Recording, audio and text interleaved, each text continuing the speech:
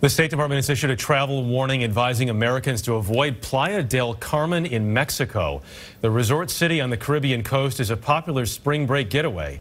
Mark Strassman reports the warning comes after an explosion on a ferry.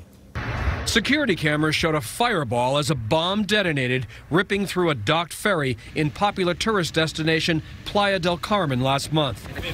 26 unloading vacationers were hurt, including 7 Americans. No one was killed. Passenger Rebecca Lallam.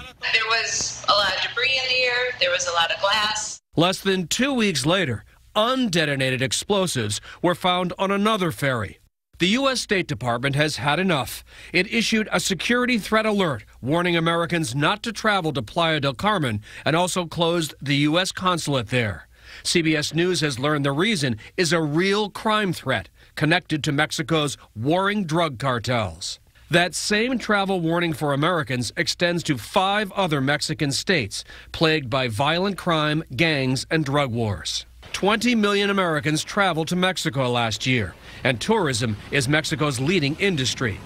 Travel agent Jack Ezron has had 12 cancellations to Mexico since yesterday. It's been very common for clients to call us really almost in a panic, questioning what's happening. Worried Mexican tourism officials said today they do not know the reasons for the U.S. travel warning and insisted Playa del Carmen is safe. Mark Strassman, CBS News, Atlanta.